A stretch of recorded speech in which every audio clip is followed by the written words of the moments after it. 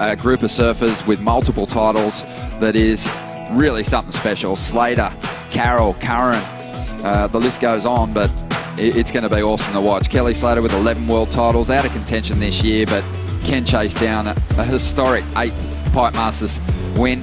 He's up against Kanoa, Igarashi and Leonardo Fioravanti. Now here we go, live action. Slater is up, a 45-year-old, finding some cover in the early stages here. So he'll bank a number in the opening stages. Still just under 20 minutes to go, but Slater, such an amazing record that he's got in this contest. Far and away the most successful surfer in this event. And it's not just the event wins that are impressive. So many semi-finals, so many big heat score totals. As Kanoa gets a chance to answer here on the exchange, he's not going to find his way through this one. Yeah, that one looked nice, but again, when the energy doesn't bend onto the reef or it starts to bend away, you see those barrels fill up with white water and just makes it nearly impossible to punch your way through. Kelly's positioning out here is really second to none. Just knows exactly what the wave is going to do, even these smaller ones. Well, you saw the bend in it. It actually curved back onto the reef, and that's what allows it to stay open. The energy pushes onto the shallow part and stays open. Even though a smaller wave, he knew that that wasn't going to shut down on him. And then Kanoa on just a little bit bigger wave, but again, it pushed off the reef. It didn't have that bend, that bowl effect coming back at the wave. So the wave ended up filling up with water and basically mushing out. Just under 16 minutes to go. Some waves coming our way. Some medium-sized rides on the inside, it looks like. Kanoa's taking off. Not too much on this one. He's going to kick out. Almost surfs his way back to the takeoff zone. He sees the set coming from behind. Leonardo getting his second chance at a score. Deep in the barrel. He got right to the end of that one, and it slammed shut hard. So he's going to take a heavy beating on that inside section. And the highlight moments keep coming. That's why we call him a GOAT. Greatest of all time. Pretty tough, I mean, pretty easy to call him a GOAT. During the break, we had a wave for Kanoa Igarashi. Slater had a good look at it. Oh, wow. And he had priority as well, but look at this. Beautiful long barrel for Kanoa Igarashi. And you would have to say this is going to be a lead-taking wave. 2 sections. And then what? On the way back out? Look at how quickly that happened.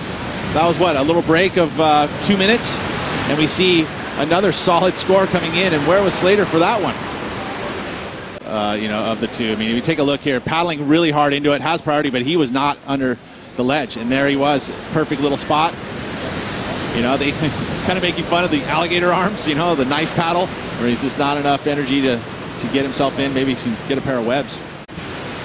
It looks as though Connor's going to have a pretty good shot at chasing down that lead. Here we go, Kelly Slater up. And he's got a duck out there. Pin drops through the bottom of that one, the wave shut down. Again, I mean, the smarts of protecting the foot. I mean, if you try and drive through that one, same situation. I mean, that's the thing.